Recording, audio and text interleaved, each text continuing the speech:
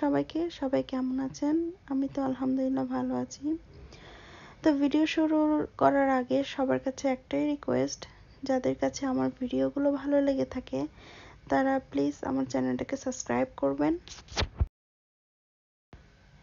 আর পাশে থাকা ছোট্ট বেল আইকনটি ক্লিক করে দিবেন, যাতে আমার দেওয়া সকল ভিডিও নোটিফিকেশন চলে যায় আপনার কাছে। তাহলে আমার ভিডিওগুলো আপনারা মিস করবেন না। এটা হচ্ছে সকালবেলায়, আমি সকালবেলায় ঘুম থেকে উঠে ডিম ভেজে নিচ্ছি পেঁয়াজ মরিচ দিয়ে, কারণ আম্মু অলরেডি রুটি বানিয়ে ফেলেছে। আমি ডিম ভাজা দিয়ে নাস্তা করব, তাই ডিমটাকে ভেজে নিচ্ছি। তো এই যে দেখতেই পাচ্ছেন, আমি চুলায় তেল দিয়ে ডিমটাকে ছেড়ে দিয়েছি। ডিমটা খুব সুন্দর গোল হয়ে ফুলে গিয়েছে, দেখতে ভালো লাগছে আমার কাছে। আপনাদের কাছে কেমন লাগছে বলতে পারছি না। যদি ভালো লেগে থাকে কমেন্ট করে জানাবেন। এই যে ডিম ভাজিটা হয়ে গেছে, তো আমি এখন নাস্তাটা করে নিব। নাস্তা শেষ করে আমি আবার কিচেনে চলে এসেছি। দেখতে পাচ্ছেন আমি আলু কেটে নিচ্ছি। অনেকগুলো আলুই কাটতে হবে, কারণ আমি আজকে একটা টুনা ফিশের কাবাব বানাবো। এই জন্য আলুগুলা কেটে আমি আগে ধুয়ে নিয়েছি, ধুয়ে তারপরে কেটে সিদ্ধ বসাবো। তো চলুন দেখি।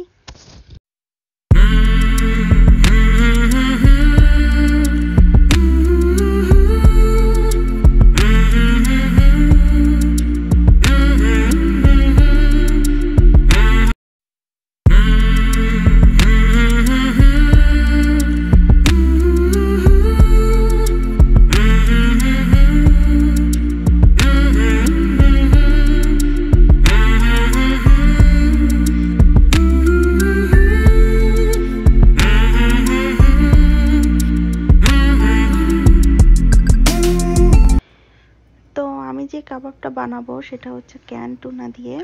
এটা ব্র্যান্ডটা বাম্বলবি, খুব ভালো একটা ব্র্যান্ড। আমি ওয়াটার যেটা সেটা নিয়েছি। তো আপনাদের সাথে এখন রেসিপিটা শেয়ার করব। আমি হচ্ছে ক্যান থেকে টুনাগুলোকে ফার্স্টে খুলে একটা ঝুড়িতে নিয়েছিলাম।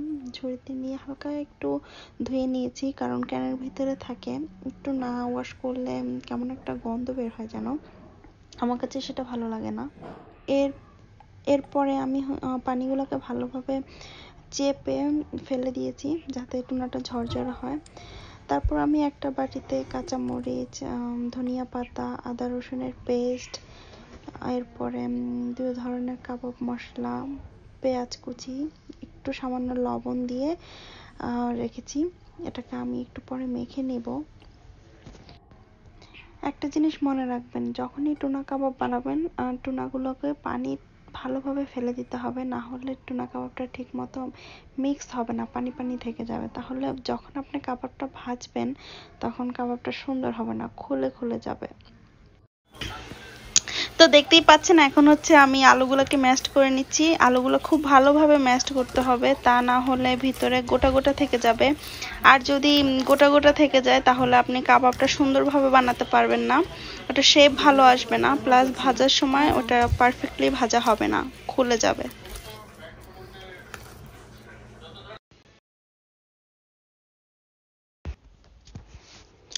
তো এখন আমি এই টুনা ফিশগুলোকে আলুর সাথে ঢেলে দিব, ঢেলে দিয়ে তারপরে মিক্স করে নিব।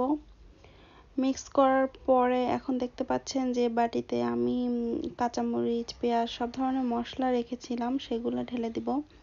ঢেলে দেওয়ার পরে আগে হচ্ছে এই মশলাগুলোকে একটু ভালোভাবে স্ম্যাশ করে নিতে হবে।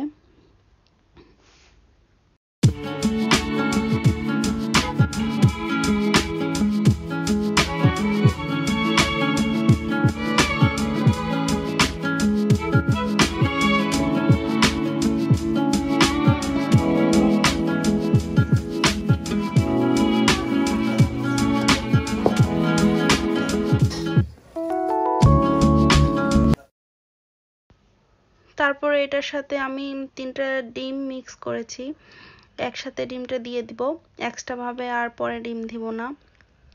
আপনারা আপনাদের পরিমাণ মতো নিয়ে নেবেন কতটা ডিম লাগে। আবার বেশি দিলে এটা হচ্ছে পানি পানি হয়ে যাবে, সো পরিমাণটা একটু আন্দাজ করে দিতে হবে। তারপরে এখানে ব্রেড ক্রাম্বস দেখতে পাচ্ছেন, আমি ব্রেড ক্রাম্বস ঢেলে দিব, পরিমাণ মতো দিতে হবে। আমি একসাথেই দিয়ে দিব, সবকিছু একসাথে দিয়ে মাখালে আমার কাছে মনে হয় কাবাবটা খুব সুন্দরভাবে সেট হয় আর কি, আপনার পরে কোনো সমস্যা হয় না। তো চলেন আপনাদেরকে একটু দেখাই আমি কিভাবে কি করছি।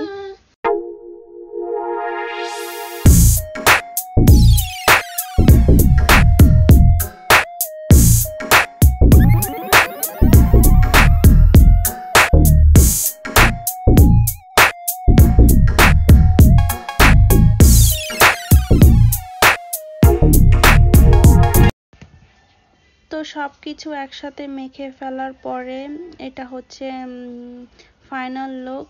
তো দেখতেই পাচ্ছেন কি সুন্দর হয়ে গিয়েছে, দেখতে অনেক সুন্দর লাগছে।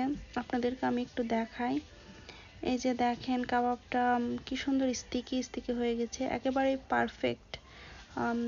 আপনারা ভাজলে এটা আর খোলার সম্ভাবনা নেই। আমি এখন দুপুরের খাবারটা খেয়ে নিব। এই যে দেখতে পাচ্ছেন এখানে চিংড়ি মাছ দিয়ে মূলা শাক ভাজি করেছে আর 2 ধরনের ভর্তা, আর এটা মূলা দিয়ে মাছ দিয়ে রান্না করেছে। খাবারগুলো খুবই মজা হয়েছে। এই যে আমি এখন ভাত নিয়ে নিয়েছি, আগে ভর্তা দিয়ে খাবো। ভর্তা দুটা খুবই মজা হয়েছে। তো আমি একটু খেয়ে নিই, আপনাদের সাথে পরে কথা হবে। তো এটা হচ্ছে বিকেলবেলায় আমি বেকারিতে চলে আসছি একটু।